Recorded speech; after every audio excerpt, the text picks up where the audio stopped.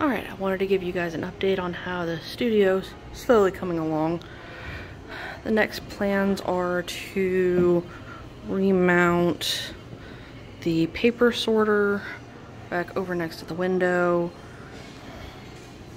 and then figure out a better way to utilize this space. I'm thinking about taking that table and putting it elsewhere and just completely covering this wall in masks, either that or putting a nice shelving unit in this corner. And from there, one of the next projects I need to do is getting a piece of wood to block off the back of that shelving unit right there.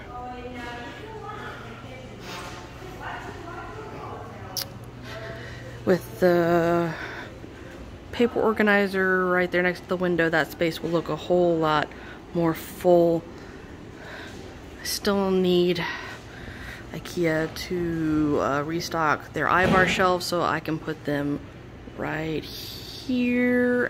And those will go floor to ceiling almost, and will be for all of my personal art supplies and everything. So I'll be able to move these shelves back into being used for display. One of the other things I would really like to do is figure out some sort of a long table to go just under the window here. Scooch the work table forward and out just a little bit more so I can have the space for display out the window, so I can have like a nice picturesque window of all of the things I'm working on. I also am thinking about hanging just a little bit of a what am I trying to say, like some sort of a rigging just above the window so I can hang fun stuff down. And let's see, over here there's still a lot of stuff I need to organize. I'm still incredibly happy with how the printer's tray displays the little perfume vials. I've been wanting one of those for ages.